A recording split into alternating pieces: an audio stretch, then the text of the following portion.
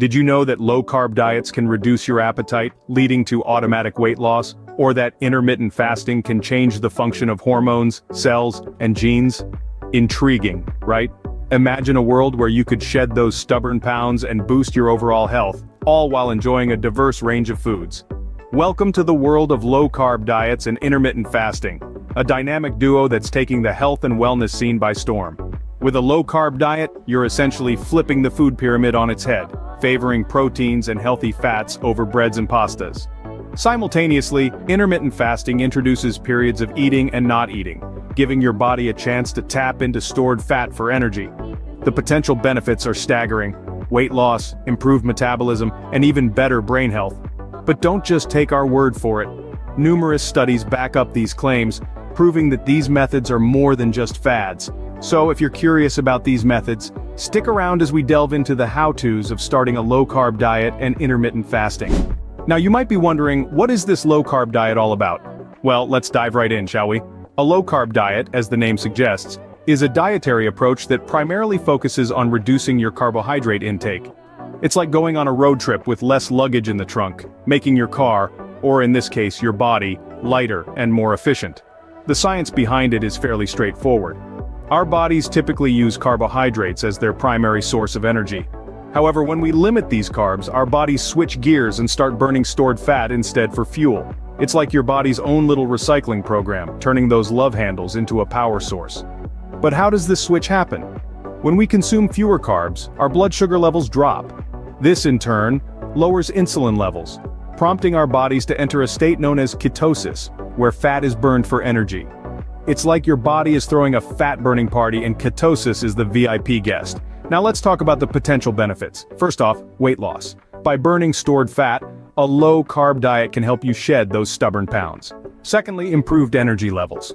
With a steady supply of energy from fats, you can say goodbye to those mid-afternoon slumps. And lastly, better blood sugar regulation. By reducing carb intake, you're less likely to experience blood sugar spikes and crashes. And if you're thinking this sounds too good to be true, well, it isn't. Numerous studies have shown that low-carb diets can lead to significant weight loss and improved health markers. It's like finding out your favorite movie has a sequel, and it's even better than the original. So, in essence, a low-carb diet is about consuming fewer carbs, burning more fat, and reaping the health benefits that come along with it. It's like giving your body a software update, enhancing performance, and optimizing function. So that's the low-carb diet in a nutshell. Now let's move on to some practical tips for getting started. If you're finding this video helpful, don't forget to hit the like button and subscribe to our channel for more health and diet tips. So, you're ready to start your low-carb journey, but where do you begin? Great question. Transitioning to a low-carb diet can feel like a daunting task, but with a little bit of know-how, it can be as easy as pie. Or should I say, low-carb pie. First things first, let's identify those high-carb foods hiding in your pantry. I'm talking about bread, pasta, sugary cereals, and yes, unfortunately, your beloved potato chips.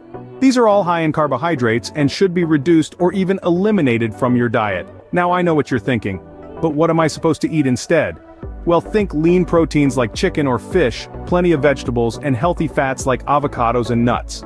These foods are not only low in carbs but also packed with nutrients that will keep you feeling satisfied and energized throughout the day. But let's not sugarcoat it. Making this dietary switch won't be a walk in the park. You might experience what we call carb withdrawal symptoms. This could include cravings, fatigue, or even a bit of grumpiness. But don't worry, this is just your body adjusting to its new fuel source, and these symptoms will pass. You could also run into the challenge of nutrient deficiencies. When you cut out certain foods, you might miss out on essential nutrients. So be sure to incorporate a variety of foods in your diet, and consider a multivitamin to cover all your bases. And remember, Rome wasn't built in a day, and neither is a low-carb diet. Start small, maybe by swapping out your morning toast for an avocado, or opting for a salad instead of fries at lunch. Gradually, these small changes will add up to big results. With these tips, you're well on your way to starting a low-carb diet. But what about intermittent fasting? Let's dive into that next. Intermittent fasting, it's not just a fad, it's a scientifically backed approach to eating. But what is it? Simply put, intermittent fasting is about cycling between periods of eating and fasting. It's not so much about the foods you eat, but more about when you eat them. Interesting, right? Now, let's see how this ties in with a low-carb diet. When your body is in a fasted state, it needs to tap into stored energy for fuel. And guess where that stored energy comes from? That's right, your fat cells. So by coupling intermittent fasting with a low-carb diet, you're essentially turning your body into a fat-burning machine. But enough with the science, let's get practical. There are several ways to do intermittent fasting, and it's all about finding what works best for you. One popular method is the 16/8 method, where you fast for 16 hours and eat within an 8-hour window. Another is the 5-2 method, where for 2 days of the week, you only consume about 500 calories and eat normally for the other 5 days. Or you could try alternate day fasting, where you fast every other day. Now, let's take a moment to talk about the potential benefits of intermittent fasting. It's like hitting the reset button on your body. Fasting can help improve insulin sensitivity, which is great news if you're trying to control your blood sugar levels. It can also promote fat loss and cellular repair. Plus, it may even boost your brain function and longevity. So, is intermittent fasting a magic bullet? No, but it can be a powerful tool in your health and weight loss arsenal. And hey, who doesn't like the idea of becoming a more efficient, fat-burning machine? Now that you're familiar with intermittent fasting, let's talk about how to combine it with a low-carb diet. Because when done right, these two can be a dynamic duo for your health and wellness goals. Low-carb diet and intermittent fasting, a dynamic duo for your health. But how do you combine them effectively? Well, it's all about timing and being strategic with your meals. To make the most out of the low-carb and intermittent fasting approach, you'll want to align your eating window with the times when you're most active. This way, you'll have the energy you need for your activities, and your body will be primed to use the food you eat for fuel instead of storing it as fat. For instance, if you choose the 16/8 fasting method, where you fast for 16 hours and eat within an 8-hour window, try to schedule your eating window during the time of day when you're most active. Meal planning is also key. Prepare your meals ahead of time to ensure you're getting a good balance of nutrients within your eating window. This could look like 2 to 3 low-carb meals spaced evenly across your eating window. Remember, the goal is not to starve yourself, but to make sure you're eating the right foods at the right times. Think lean proteins, healthy fats, and plenty of vegetables. And don't forget to drink lots of water. With these strategies, you can easily combine a low-carb diet and intermittent fasting. Now let's wrap things up with some final tips.